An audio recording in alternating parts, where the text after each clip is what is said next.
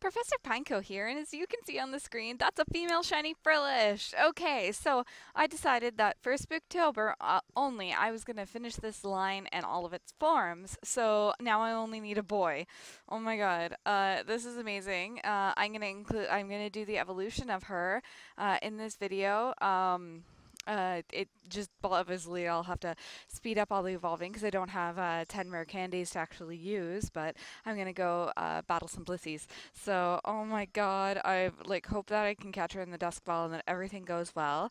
I've decided that I'm going to call her something to do with her lips or something like that. Again, it's like almost the same as Duskull. It was like, bam, before 9 a.m. in the morning, get a shiny Pokemon. It's super, super amazing. So I'm just I'm thrilled with this. I don't think she knows anything that could possibly be like detrimental to me at all. Turned around because yeah, I'm just hoping she gets in the ball, get in the ball, get in the ball, get in the ball, get in the ball. I really need you to get in the ball. Good girl. Good girl. So, second shiny Frillish. Super, super amazing. I'm actually just looking for a stylus.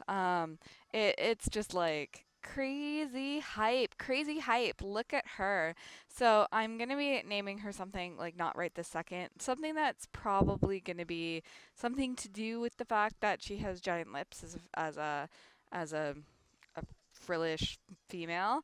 So I've had nothing but luck with these Frillishes. I've had 716 Dexnav, and that is my third shiny Frillish. So I'm really hoping that I can get the next one to be a male. I'm wondering if I can cute charm it. I am wondering if I should try to cute charm it. That's something I'm gonna have to decide. Because I don't want a chance not getting it. That's the thing. So, I don't want a chance to duplicate. But this will be the first time that I've actually gone for all the forms of something. So that is really, really cool. So here we go. There she is. She's brave, guys. She's so brave. That is so awesome. So I'm going to put her straight onto my team, and I'm going to spend some time getting her all leveled up. So that is what's going to happen next. I am going to take off my face cam and do all of the leveling, and I'm going to record it all so that you guys can see the live evolution. See you after.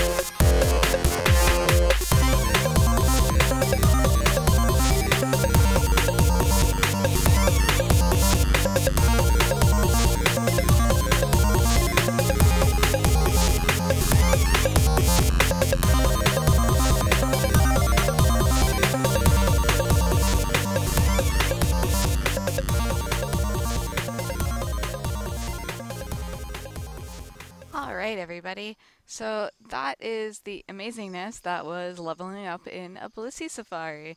I did have to quickly change there and just quickly put in a Pokemon. Oh my god, it's so purple! I did not realize how purple she would be. Oh my god, and she has heart lips, and she is so adorable. Oh my god, she's so amazing. You want to watch eggs? Okay. That's Claire in the background.